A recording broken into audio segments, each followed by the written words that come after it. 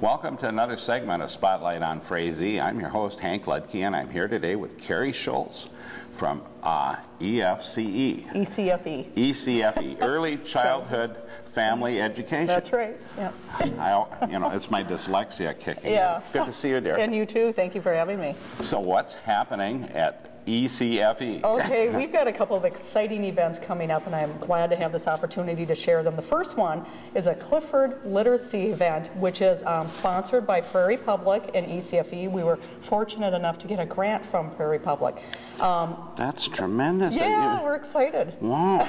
So it's a literacy event. It'll take place Saturday, April 10th from 10 till noon, and this will be in the early childhood wing of the elementary school, door 19.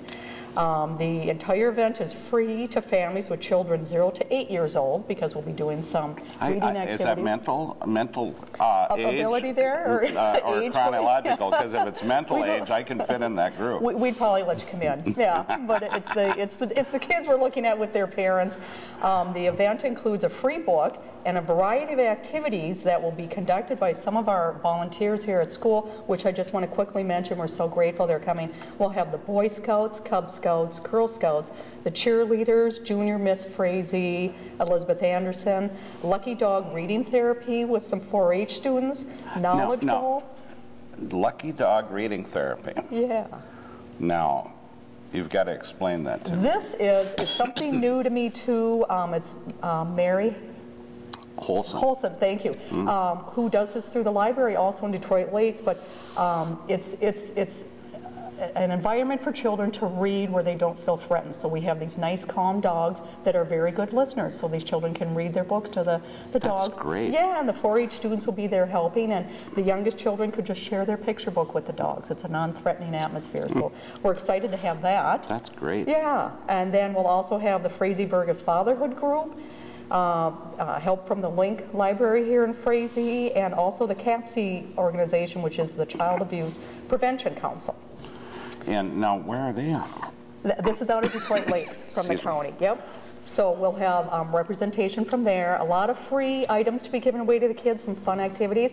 And the exciting part too is this event will end with a musical event by Phil Baker, who has performed all over the United States and also at the White House.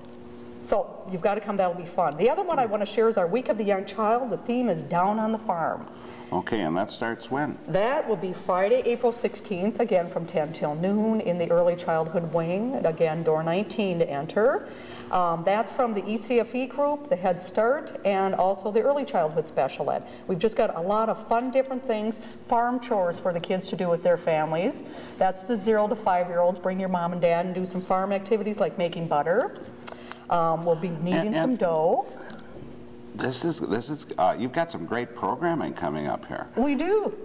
It's good for the kids to be able to learn how that actually happens. Yeah.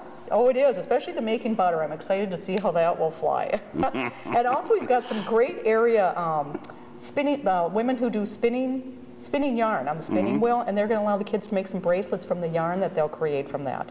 And there'll also be a great snack for the kids, and we have area agencies that will be coming, and they also have some information for the families and activities for the kids also. Well, that's tremendous, Carrie. I mean, this is great.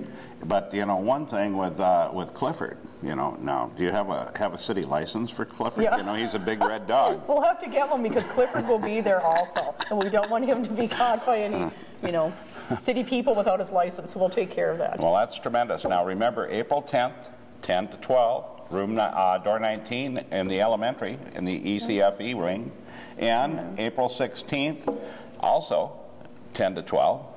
And watch the butterfly. Thanks, Gary. Thanks a lot, Hank. Appreciate it. And with that, we'll be right back with another segment of Spotlight on Frazee. Welcome back to Spotlight on Frazee. I'm your host, Hank Ludke, and I'm here today with Lori Thorpe. Hi, Lori. Hi, folks. Hi, Hank. Lori is with Community Ed and a bunch of other things. But one of the things we're going to talk about is the Lions. Yep.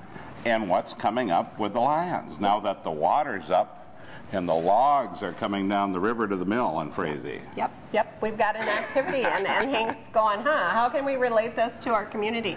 Well, here's what happened is a lot of you are aware that a person who lives in the Toad Lake area, Jeff Strassman, had produced a film in regard to the logging industry. It's a documentary. It's called Timber, Dead and Down.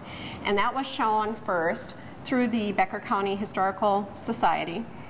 It was a fundraiser, and it was shown in Detroit Lakes. So then somebody said, we need to have a Frazee debut of this film because it relates to the logging industry, and Frazee was so instrumental in that in the area because of the great river system. Yeah. And so. And we had one of the largest mills in North America. Yeah. Nichols Chisholm. Yeah. Over 110 years ago, they were milling 250,000, 250,000 board feet in 24 hours here at Frazee. Oh, my family worked at the lumber mill, and maybe yours did too. I don't know about if some of your ancestors. No, mine were milking cows and making cheese. Okay, not in there. Well, and, you know, Frazee was really a company town, and R.L. Frazee, who the town is named for, was in the lumber industry, I believe. So a lot of the houses in different parts of Frazee, I believe, were owned by the company. You know, if you think back to what you learned in social studies, you spent your money at the company store, perhaps. Yeah. I have an ancestor who got his hand caught in the mill. You know, you got all these stories, and a lot of this is documented on the film. So there's going to be a Frazee event, and the Lions have the opportunity to be doing a pancake breakfast with that, and that'll be April 17th. So mark your calendars because there's lots going on in Frazee. Yeah, at the event center. At the event center. And we're going to start with a pancake breakfast. It's going to be a short event because there's lots of other things that day.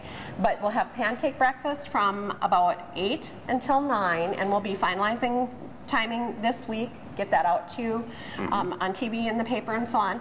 So we'll have pancake breakfast hosted by the Lions. And then we roll into showing the film, and I believe that'll start at 9. It's a family event, free will offering, so the price is right for you to bring your kids if you feel that they'd like watching that. Lots of other things going on that day too. Softball tournaments, church events. Yeah, and the thing is, we're talking about the old logging industry. It was a tremendous boom at the end of the 1800s and early 1900s as the lumber barons moved from Michigan to Wisconsin to Minnesota. And then they hit the Red River Valley and ran out of trees. There was nothing there. Nichols Chisholm moved all the way out to, I believe, Montana was their next stop with the big mill when it all left here. Well, if you can picture all those logs coming down our rivers, and here we'll be watching this movie right, you know, very, very close to the edge of the river where all this was occurring. Yeah.